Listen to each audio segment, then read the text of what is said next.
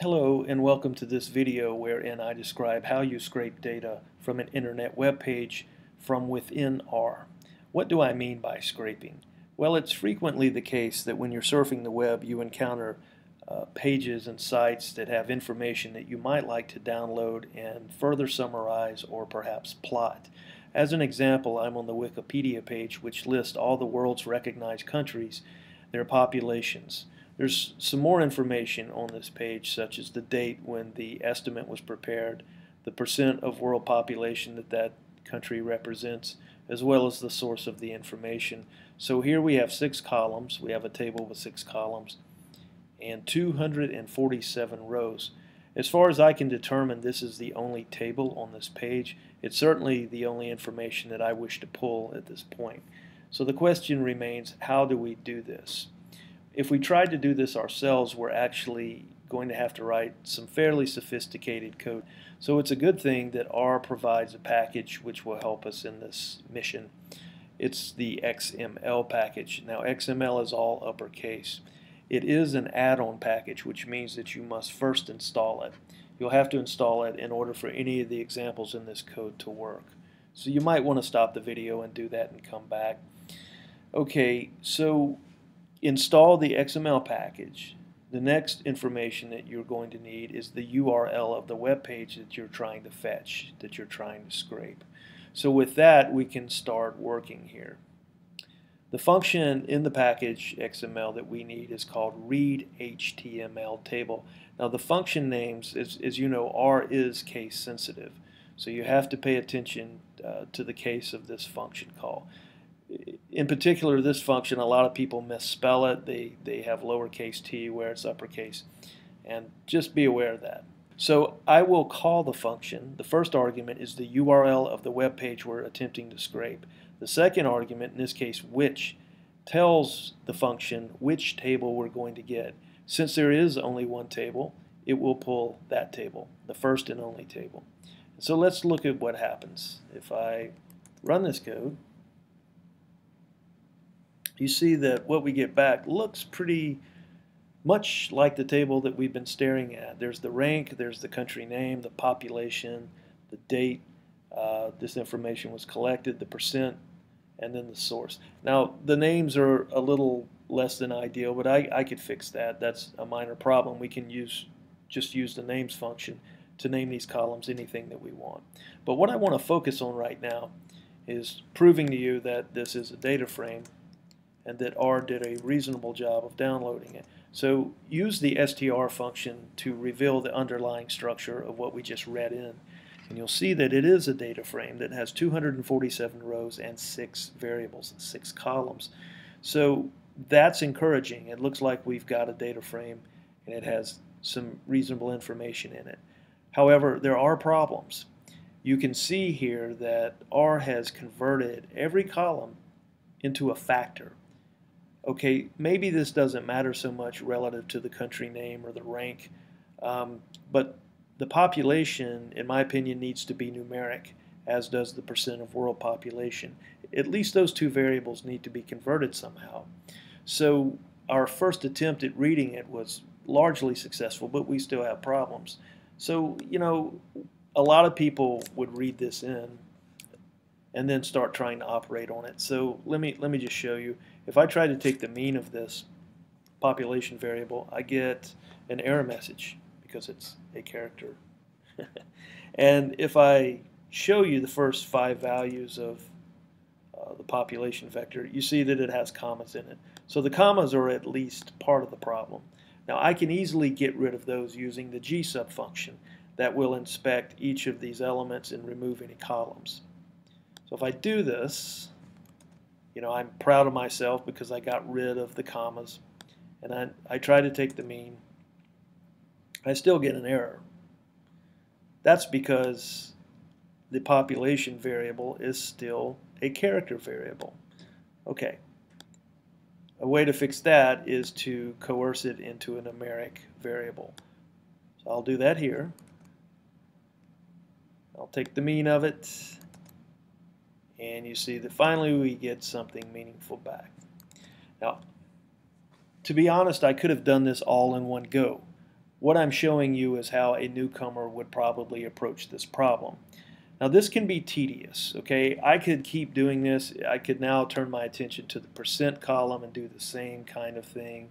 I could even go to the date column and turn that into what's known as a POSIX date object. The thing is it becomes manual work, and R provides a better way to do this. So let's check that one out.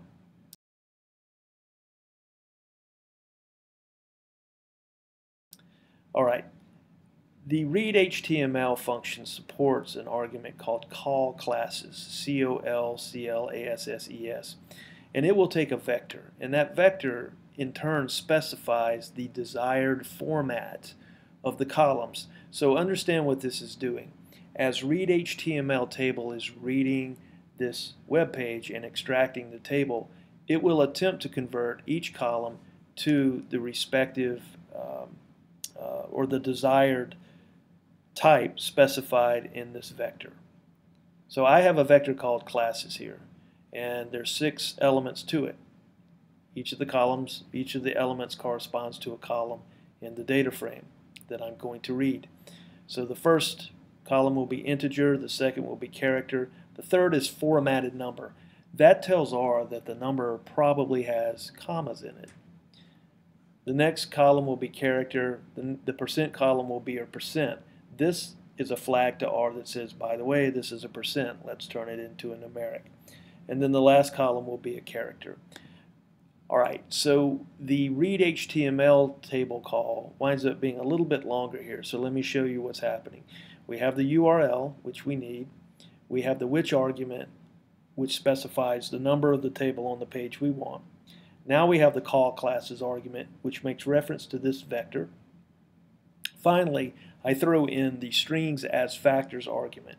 This, and I set it to false, because I don't want R to automatically turn character strings into factors. Okay, so if I run this version of the read HTML function, hopefully it will convert everything as desired, as it's reading it. Okay, and if we use our str function, you see that it's largely successful here. We have a data frame. The format of the rank column is an integer. The country name is a character. Population is numeric. The date's still a character. We'll work on that in a second. And then finally, the source is a character. So I would rather do it this way and have R do the conversion on the fly as it's reading than first reading it in and then going back and doing conversions. That's up to you. You can take whatever approach you wish. It's not that one is right or wrong. I happen to think that this second version, the version that I just showed you, is a bit more optimal. Okay, that leaves us with one final problem. The date column is a character. In other words, it's not a true date object. Programs like SAS and SPSS are, and basically any statistical package recognizes dates as a specific type. This allows us to filter data based on a date and a time if that's fully specified. Until we go to the trouble of telling R that what we have is a date, it will assume that it's just a character. Now what we would like to do is, when we're reading in the table, we would like to take advantage of the call classes argument and specify that what we're reading in is a date. Unfortunately, dates can be specified in so many different ways. There's no reasonable way to expect R to recognize the date. Depending on what country you're from or what the format of the study is, the dates could be fully specified, they could be all numeric, they could be a mixture of characters. In this case, if you look what we have, the dates are the fully written out month, the day of the month followed by a comma, and then the 4-digit year. Some people might use an abbreviated month, or they might list the year first, then the month, then the day. So we have to tell R, if we want to convert this to a date, we have to do it manually. In this case, it's easy. I use the strip time function, which is built into R. And what I need, the trick to using this function, is that I need to tell strip time what the date format is. That way it can decode it and turn it into a proper date object. Now the tokens that you see here. A token is prefixed by a percent.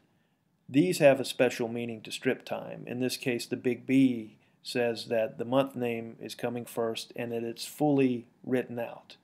Then there's a space, and then there's a %D, which says the day of the month is here, followed by a comma, and then the uppercase Y is the fully specified year. So this winds up being, once you tell strip time what the format is, it's really good about converting things nicely. And if you need more information on what these tokens are, just look at the help page for strip time. All right, so here I'll do the conversion, and you see that now this is a true date. Now I can't really think of a reason to use it here. I'm just showing you how you might want to convert it. And just remember that you probably have to do this manually because Call Classes doesn't support a way to specify it when you're reading the data in. So that about wraps it up. There are a number of complicating factors that could occur. I'm not going to get into that here. There's too many to consider, but this should get you started and provide a pretty solid foundation for scraping stuff with the XML package.